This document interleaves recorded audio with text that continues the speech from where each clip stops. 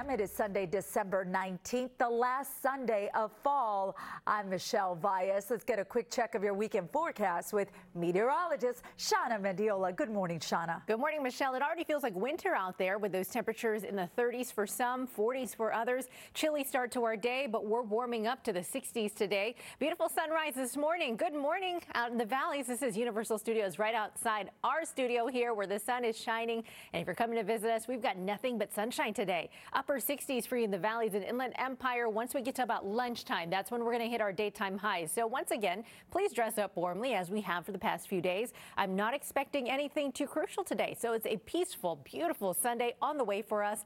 And then we've got some action to talk about here this week. I'll have details on that on the way. Back to you, Michelle. We're following developing news out of Exposition Park. A performer was stabbed to death at the Once Upon a Time Music Festival, and law enforcement is searching for the killer.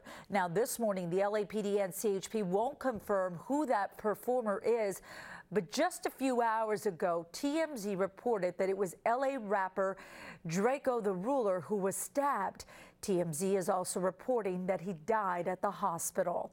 We are still working to confirm that information. We do know, though, that the festival headliners included prominent rappers 50 Cent, Ice Cube, and Snoop Dogg. The LAPD says the festival was cut short after the stabbing when a fight broke out behind the main stage at around 8:30 last night. We will, of course, bring you any new information as soon as we get it. Now to the pandemic. LA County health officials reported more than 3,700 new cases of COVID yesterday alone, and that is more than double the number of cases from last Saturday. And it is the largest number of cases in a single day since August. NBC News has confirmed that President Biden plans to deliver a televised address Tuesday about the nation's COVID situation. According to a White House official, he will announce new steps to assist communities as the country is seeing more cases of the Omicron variant. The president is expected to add to the winter plan that he has already unveiled with additional measures. And happening now, the rise of the Omicron variant and surging COVID cases are not slowing down holiday travel. Look how busy it is at LAX. Today is expected to be one of the busiest days of the season there. NBC4's Lauren Coronado live at the airport to give us a look. Lauren, looks very busy.